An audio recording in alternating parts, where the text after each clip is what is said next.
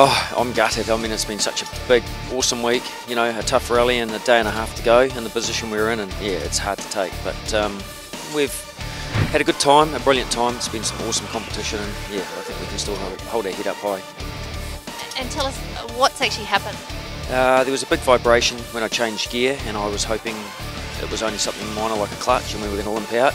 And then a wee bit further on, another K, there was another just more of a vibration, and we ground to a halt, and I think we've broken a crank in the engine.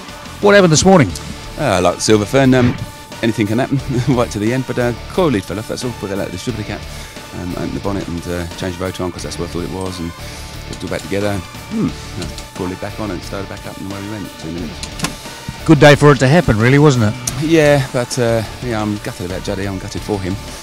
He was keeping us honest, and I hope we were keeping him too. So yeah, even harder now.